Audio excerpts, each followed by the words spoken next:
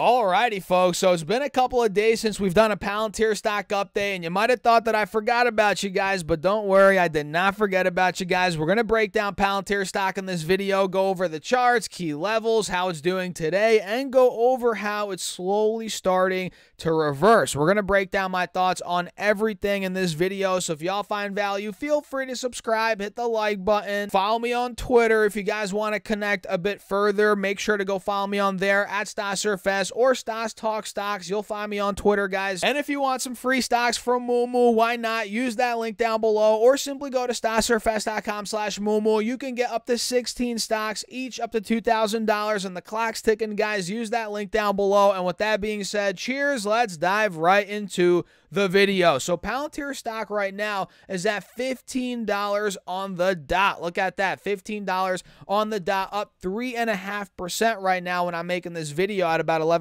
a.m. on the East Coast. It is up 50 cents so far on the day. And you guys can see on the intraday chart, if I pull it up, then we'll peel back the layers a bit, guys. Bear with me here, right? If I pull up the intraday, take a look at this, guys. We have been ripping pretty much all day. And granted, there's been a lot of volatility, but the direction has been bullish, right? Overall, we can see in the pre-market we were chopping around 1475, 1485, roughly 1480, right in that ballpark. Then once the markets open, pretty much in the first minute or two, Palantir ended up shooting right through the pre-market highs. It ran past 15 and it ran all the way to $15.30, or not 30 cents, 13 cents. Sorry about that, guys. Sorry about that, guys. Then we saw a pretty decent pullback followed by a spike, which you guys can see here. We actually hit a lower high on that spike. Boom. So we had that spike, that second pump.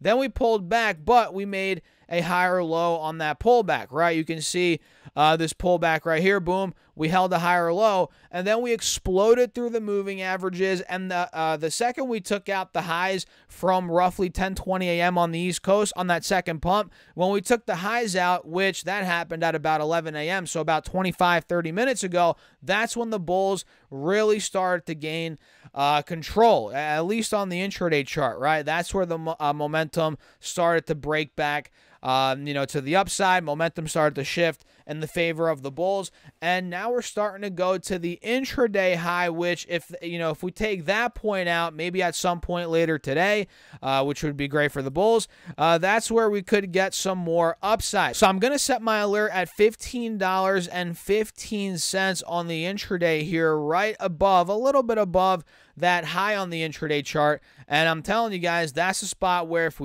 we break that point on Palantir, we could start pushing more on this 5-day 5-minute, which we're already starting to reverse on. We're seeing slight signs of that right now. We can see we are above the moving averages. We do have a golden cross on this 5-day 5-minute on Palantir, which is great.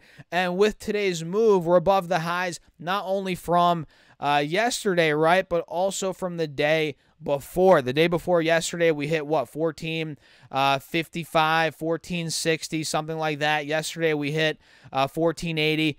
Now we're above 15. We're taking those highs out, which is good. We're slowly starting to reverse back to the upside here. And if we break 1515, which is the intraday from today, that's where we could fill this gap, maybe towards the higher 15s, 1575, 1580. That's the next gap that could potentially, keyword is potentially, fill. Nothing's guaranteed, of course, guys, in the stock market. And you can see here on the 10-day 30-minute chart, we're above the moving averages as well. We're slightly above, not fully breaking out, but we're getting there.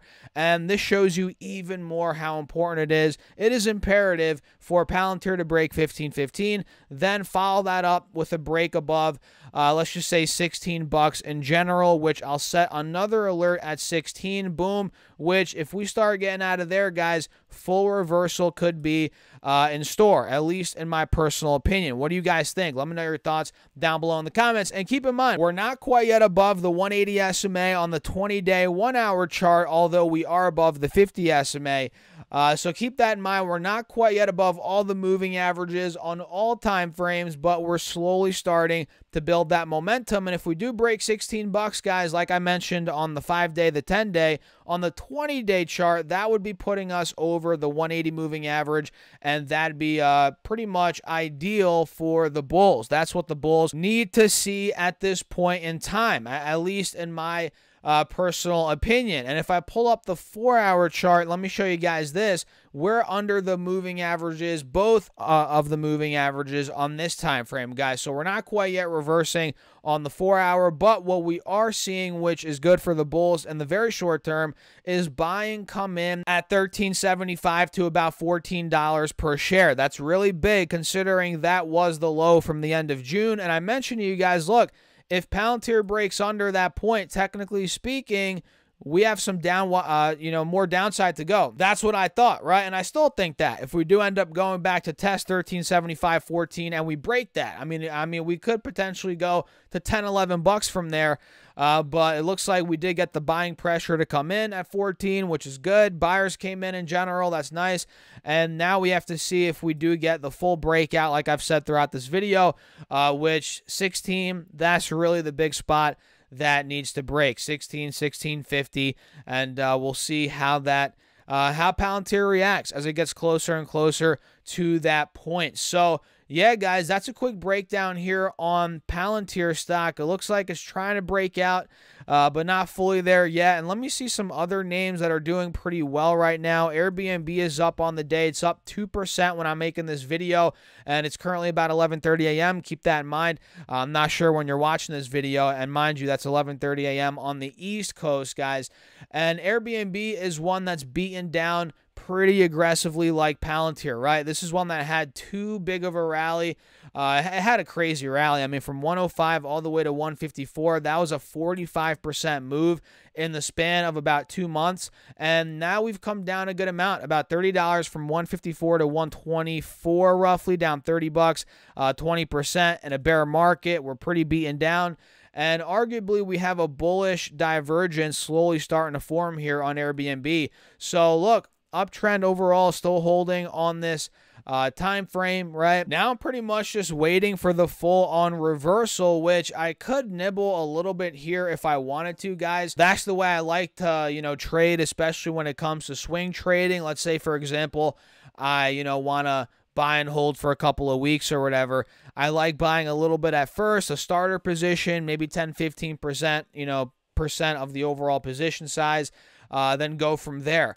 And maybe I'll nibble a little bit. I haven't really decided quite yet if I want to for sure on Airbnb, but I'm pretty dang close, guys. I'm pretty dang close as it is at a spot where, to me at least, it's looking pretty juicy. There could be some good money to be made here if we do get that bounce. Keyword is if. We don't know. I mean, nothing's guaranteed, of course, in the stock market, guys. Keep that in mind. So what do you think? Let me know your thoughts in the comments. Hit that like button, and feel free to consider subscribing, guys, and to follow me on Twitter if you guys want to. I mean, hey, if you want to, follow me on Twitter, connect on there, see all the posts. I'm way more active on Twitter these days. Make sure to do that down below, or just go on Twitter, type in StasSurFest or Stas Talk Stocks. You'll find me on there, guys. And feel free to get up to 16 stocks from Moomoo, each up to $2,000. Just use that link down below. Once you open up your account and fund it with at least $100, you get 5 stocks right off the bat, and fund it with at least $1,000, you get 10 more stocks, totaling 15 stocks. And mind you, guys, each of those could be valued up to $2,000. Unbelievable. And if you fund your account at least $5,000 on top of those 15 stocks, you also get a free share of either Tesla stock or Expedia stock, which makes this promo a no-brainer. So get on it, guys. Use that link down below. And with that being said, cheers. I'll see you later.